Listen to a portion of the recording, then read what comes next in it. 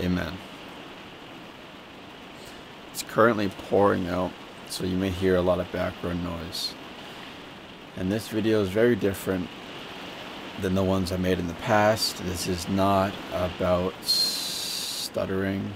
This is a video that I'm making because I feel like if I were to die, I would want this information out.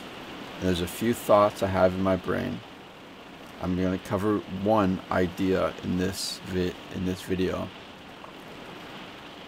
But the thought of me dying without the potential for the world to know of this, I'm sure it's already out there, but for just another voice out there that says this, makes me feel like I would be holding back the world of a gift, of something extremely valuable and something I feel as truth.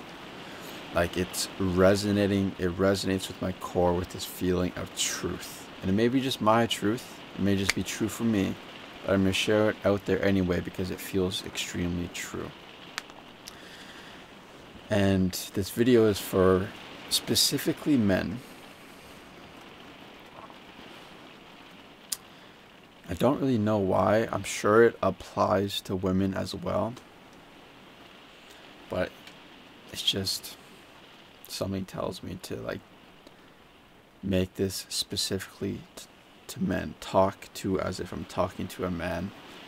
Talk to as if I'm talking to the younger version of myself who goes through his own individual challenges. That's different challenges than what a woman goes through. Even though this probably applies to women too, I'm just going to speak like I'm speaking to my younger self.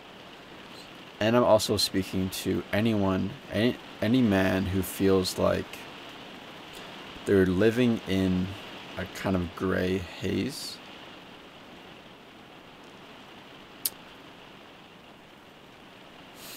Because this is common for me. This has happened for many periods of my life. Feeling like I just existed and I wasn't in life. And to be honest, it doesn't really feel like I'm in a gray haze. Usually when I'm in that gray haze, I only realize it when I'm outside of it. When I leave that gray haze, I look back and think, fuck, I wasn't living life. I was purely existing for those months or for those years. But I only see that when I have the comparison to what living life feels like, to what being in life feels like, being fucking involved in life, feeling life. And it's like the fish in water, the fish out of water analogy. And I think that's such a profound feeling. But since when I'm in that state of like gray haze, I don't really know when I'm in life or not. I mean, it's hard to tell if I'm in this gray haze when I'm in that gray haze. What I want to share is a couple indicators of what I always feel in that gray haze. The first one being in social interactions, it feels like I am always 1 foot in and 1 foot out. I'm never fully involved in social interactions, specifically new social interactions. Like people I'm extremely comfortable with, I can be fully in that. But anything new, I never have space. I never have time in those. I'm always going to do something else. I'm always like chatting while kind of moving. Even if I'm not moving, it feels internally like I'm moving. That's an indicator. Another is I just do not have curiosity about meeting other people. That's a very common thing that I feel. I'm not curious about other people. I'm very much self-involved. Another one is I'm avoiding conflict. Specifically emotional conflict. I kind of see it as not necessary. Like, it doesn't really matter. Why would I involve myself in that? Why don't I just kind of back out of it? Like, it's pointless. I don't vibe with these people anyway. I don't care about these people's opinions. So I'm not going to make this emotional investment to involve myself in this conflict. I use all these excuses to avoid conflict. And the last little sign, I wrote it down here, is, I guess, similar to what I just said, is I feel like nothing bothers me. And this is so tricky because it has disguised itself, this feeling of nothing bothers me, with non-attachment, with something I strive for is to not be attached, but it's different, and I'll explain why. But these are a few hints that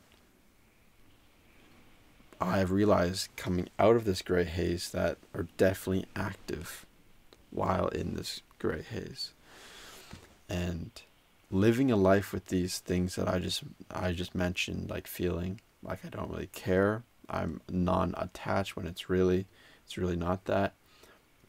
I'm avoiding conflict. I'm not interested or curious about other people. I'm always 1 foot in, 1 foot out. When I'm meeting other people, when I'm speaking to people, when I'm speaking to coworkers, that leads to a life for me. I'm sharing this for me and for just sharing my truth, but it may resonate with you. And if you made it this far, I'm guessing it might resonate in some way. It leads to a life of extreme existence. You're not living life. And this is why. And it's not very often I'm going to share videos like this. I don't think. I may change my mind and share more. But the reason why I share this is because it's extremely life-changing. It's completely changed my life. Learning what I'm about to share right now. Like, living in that gray haze will lead you to a life of regret. Of getting on your deathbed and being like, what the fuck did I do? And I believe it's one of the most important things for what I'm about to share. For living a life that you enjoy and being in life and not being the outsider, not being in this gray haze, not knowing you're in the gray haze. It's extremely important, I believe. This is why I'm sharing it. The reason why I believe I get put in these gray, so what I'm going to share is the reason why I feel like I get put in these gray hazes and how I get out of them. Okay? So the reason why I get put in these gray hazes, I want to share this with a story that happened a week ago that snapped me out of my gray haze. It was profound. I was driving across Canada. I'm now in Nova Scotia. I drove from Vancouver, and somewhere in the middle, I stopped at a Canadian Tire, and this guy parked next to me and said, "Hey man, nice truck." We started talking and eventually got to a point where it was like 20 minutes into it. And when I'm driving across Canada, I'm like, every last minute that I'm not driving, or that I'm talking, I'm not driving. And I feel like I'm wasting so much time. And this is like the 1 foot in, 1 foot out thing. Is like it always feels like I could be doing something else in the conversations when I'm talking to someone. And it was really alive for me. And this is the profound part. He said to me, he's like, yeah, I mean, like, if you want to go right now, just tell me. Just tell me, hey man, I gotta go right now. Stop talking. And I would really appreciate that. Like, you don't have to try to please me. Those were his words. And the moment in time, my past experiences, what I was feeling in that moment just caused something to click. Of like, fuck, I've been living so extremely fucking safe. I've been living so extremely safe. And not even to branch off that my extreme safety of living, of my extreme emotional safety of how I've been living, is a disservice to him and disservice to everyone I come in contact with, because he would appreciate the honesty. And if I'm in that interaction and I'm not truly there and I wish I was somewhere else, that is not doing a service to anybody, me or him.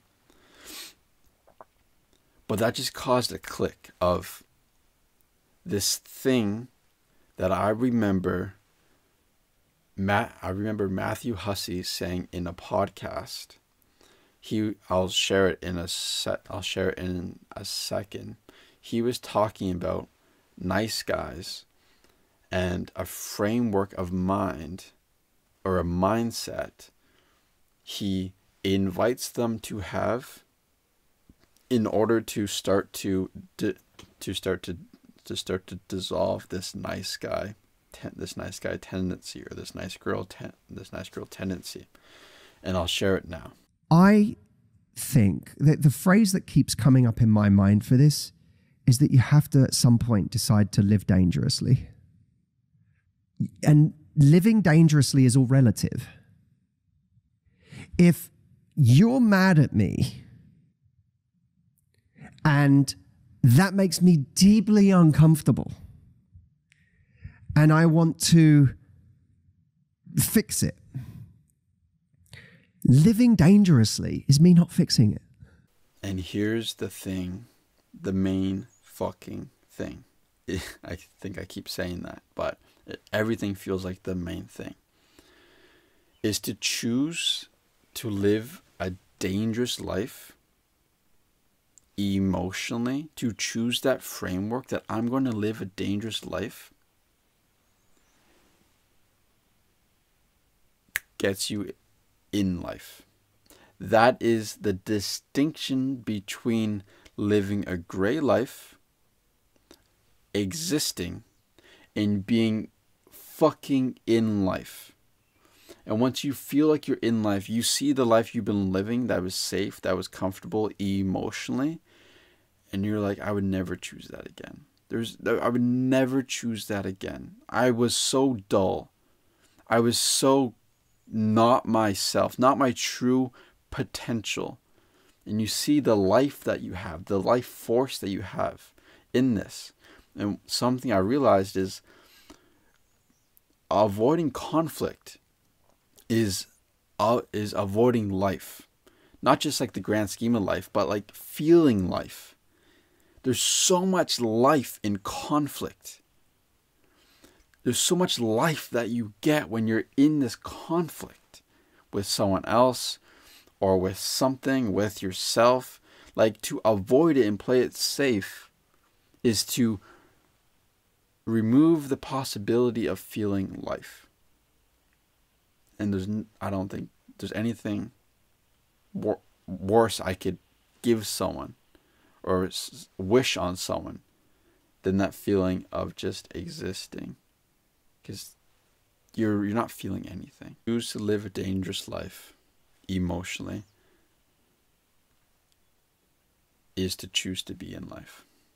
And I chose this in the moment when he said, the guy at Canadian Tire said, You can just tell me to leave. I chose to live a dangerous life. And from that point on, I did. Every time I had a moment where I had the ability to choose to do the thing that I want to do that felt dangerous, or play it safe and use the I don't really care. I can just do this. I can just do this anyway. It doesn't really matter. I chose to do the thing I wanted to do that felt dangerous. And a few examples I think you may resonate with, or it may show you how my emotional safety bar was so low, was when I was driving on the highway across Canada. Sometimes there were just two lanes. Most of the time there were just two lanes. The left lane is the passing lane, of course. And I'd be in the right lane approaching someone that I want to pass, right? And I'd go to pass him, and then I'd see another car up ahead also in the right lane. It'd take me about 25 seconds to catch up to him. So I think to myself, instead of going back in the right lane, driving that 25 seconds, going back out and then passing him and doing the same thing, what I wanted to do and what made the most sense was just stay in the left lane until I catch up to him and pass him. But that felt dangerous. That felt emotionally dangerous, especially because I saw there's another car coming in the left lane that if I were to move into the right lane would pass me, so I'm holding him up. That conflict of what I assumed the person was thinking about me while I was just staying in the left lane while I passed the second guy, that felt emotionally dangerous. But I chose that option because that's what I wanted to do. That was my first thought. That was my instinct. And I just stayed in that left lane. And that felt emotionally dangerous. But doing that made me feel alive. And afterwards, I felt like I have so much more permission to be myself, because I tested in real life, did I die from doing that thing? Was that safe? And the answer is always yes. And just proving that to my body, proving that to my mind that I did not die, unlocks more. It raises the bar of what is actually safe. Another example is I walked into a gym. I needed to charge my phone. I asked the girl at the front desk if I charged my phone. She said yes. I gave her my phone and gave her my charger. And she says, "Oh, actually,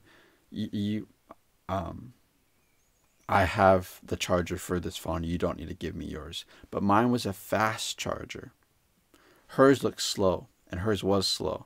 And I was only going to work out for like an hour, and I needed as much charge as possible. I felt emotionally emotionally unsafe to say, "Oh, but mine's a fast charger. Can you use mine?" That made me feel unsafe when I thought about doing that. So it was just little moments when I had the ability to choose, do the thing that I want to do that feels unsafe, or just kind of back out and let go and go with the flow. I chose to live dangerously, and I kept doing that. And now the threshold for what feels safe, I guess, like, this is why I'm creating a video right now, is because my lens has gotten so much bigger, because what is available to me is so much more now. There's so many more options to do in life. There's so many more options to do in conversations that I'm curious about interactions. I look forward to interactions now because the freedom I feel inside of them. I know how deep that they can go. I know how deep I can help make them go because of my ability to share and go within. and the sense of freedom and safety that I feel to just express without any filter there, saying, oh, this is not safe to say, this is not safe to do, is why are you acting like this? Ask for permission first. There's a lot less of that now because of how I raised my emotional safety bar. And I believe that's fucking everything. Like, especially for a highly sensitive man who yearns for something deeper and something meaningful. I think this is a trap that a lot of people like that can get into, myself especially. It's just choosing the comfort and using the excuse of non-attachment. And once you start to commit to living a dangerous life emotionally, you will see you're like, fuck me. This is life. This is life, because you're able to be your complete self, at least a lot more of yourself than you were before, because your lens just opens up and you're able to see things that you weren't able to see before. You're able to feel things you were not able to feel before because it felt unsafe to even feel things, because you just got in the habit of playing it so safe. And it's night and day to how I feel about life when I commit to living a dangerous life emotionally. And it's only like, I only really felt like I was committing to living a dangerous life for like the first few days. And then it just got into a pattern of mine. Of course I'm going to choose what I want to do, even if there's conflict there. And each time I did that and it felt like there was conflict there, fuck, I felt alive. I felt in life. And it's not like you're going and doing things that feel emotionally dangerous just to feel conflict or just to expose yourself to conflict. No, it's because that's what you want to do. That's what you actually feel inclined to do. That's what you would do if you knew you would be safe through the conflict. That's the main difference, all right? You're staying authentic and in integrity with yourself through that. And that, I feel, that idea of how your life is connected to your emotional safety, and to live a dangerous life, to commit to live a dangerous life and not choose the comfort of the emotional safety. Commit to facing that conflict. That idea I would really not like if I were to die and not share it, because it's absolutely life-changing, again, especially for a highly sensitive person. And yeah, it's just so easy to go down that slope of choosing safety. And it feels good in the moment, but the life that it creates is something that I hope you get to experience the other side as fast as possible, or in the time where you're supposed to come out of it, and look back and be like, holy shit, really? I was living in this gray haze, in this, yeah. I'll just keep explaining what I already explained.